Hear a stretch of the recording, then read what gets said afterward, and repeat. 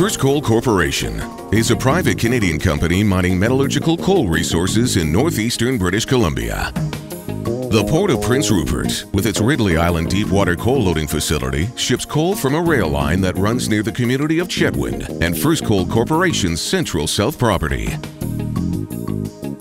Plans call for an access road to be built to a loadout facility on the rail line, which carries coal to the coast for offshore shipping.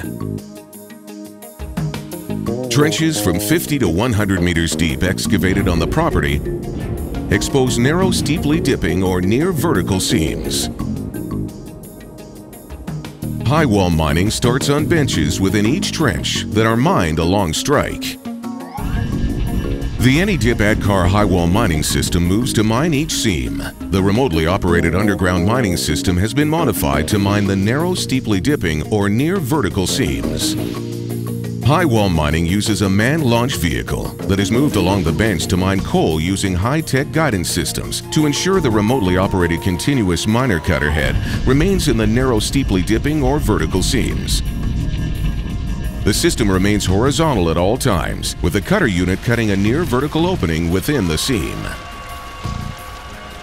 The operator aboard the launch vehicle supervises the addition of conveyor cars that are 9 meters long and specially designed to work the narrow seams from 1 to 3 meters wide. Each conveyor car is positioned on the deck of the launch vehicle, pinned to the car in front of it as a push bar moves the train of cars and miner forward. A continuously operating belly conveyor on the launch vehicle, fed from the mine by conveyors on the cars, stockpiles coal for transport. As more conveyor cars are added, the continuous miner moves forward to penetrate up to 300 meters. The entry created in each seam is about 4 meters high, with a width about equal to that of the particular seam being mined. A 3-meter barrier of coal is left undisturbed above each entry for support. The ADCAR system mines along strike from each direction from each bench within each trench. Trenches are excavated on 600-meter centers. This system of trenching and underground mining results in a significant reduction in surface disturbance compared to conventional open-pit mining methods, as material from excavating additional trenches is used to fill already mined trenches. Ongoing land reclamation after each trench is complete also minimizes the storage of rock and washing plant rejects above ground.